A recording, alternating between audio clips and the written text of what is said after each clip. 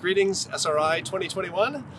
My name is Graham Ashford. I'm an environmental economist. I work at the University of the Sunshine Coast, and I'm a member of the local organizing committee. And I've been asked to share one of my favorite spots, and it would certainly be this, the Pumicestone Passage on the Sunshine Coast.